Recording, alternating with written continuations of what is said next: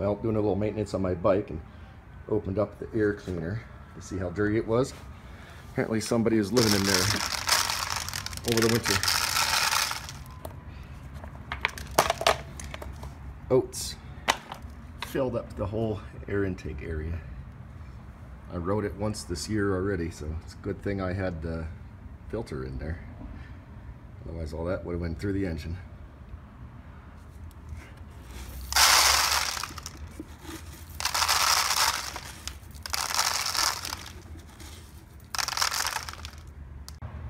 Took the filter off.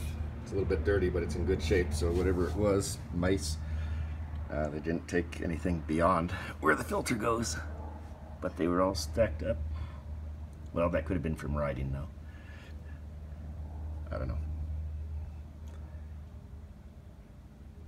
So yeah, whoever it was really liked oats. All that was in the intake.